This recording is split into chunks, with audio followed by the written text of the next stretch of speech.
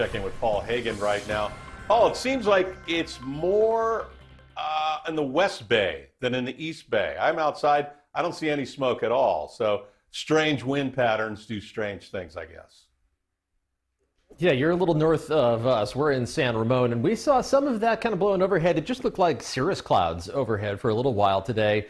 And the fire danger really not that high for this time of year. The atmosphere isn't overly dry. Relative humidity levels right now, the lowest that we can find, 34% in Concord. It's not uncommon this time of year for these numbers to be below 25%, even below 15 or 10%.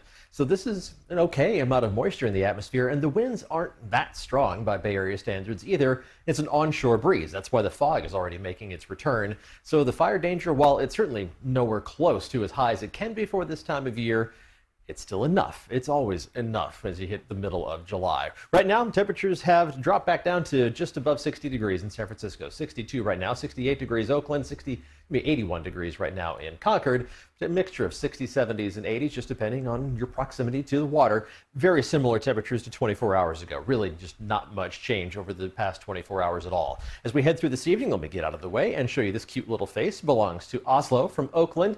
Thank you to Oslo's human, Carly, for sharing that picture with us. Temperatures on the east side of the bay dropping from the upper 60s down to around 60 degrees by 9 and 10 o'clock as that fog and low cloud cover is going to be crossing the bay and spreading inland as we head through the rest of tonight. Temperatures going to start off tomorrow morning in the 50s, mostly in the mid to upper 50s, some spots remaining right around 60 degrees, but this is a normal looking temperature map for the middle of July.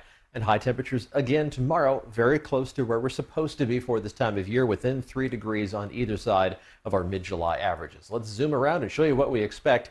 Low to mid 60s along the coast. Optimistically hoping that that fog backs off the coast just a little bit during the afternoon. That'll help you warm up a degree or two from today. Mostly upper 70s and low 80s around the South Bay, a little farther into the 80s as you head into the Santa Clara Valley. These temperatures are pretty similar to what we had today, maybe a degree or two cooler for the Tri-Valley, mid 80s there, with mid to upper 80s as you head farther east into Solano and Contra Costa counties. Temperatures in the mid to upper 60s and low 70s around the bay, a mix of upper 70s and some low 80s for the North Bay before you start dropping back. A little bit warmer for our neighbors to the north. Still low to mid 90s for Lake and Mendocino counties. Temperatures around the Bay Area warm up as we head into the weekend, but around 70 near the Bay, around 90 degrees farther inland. Not that hot for July. Coming up at 7 o'clock, we will take a look at tomorrow's fire danger hour by hour.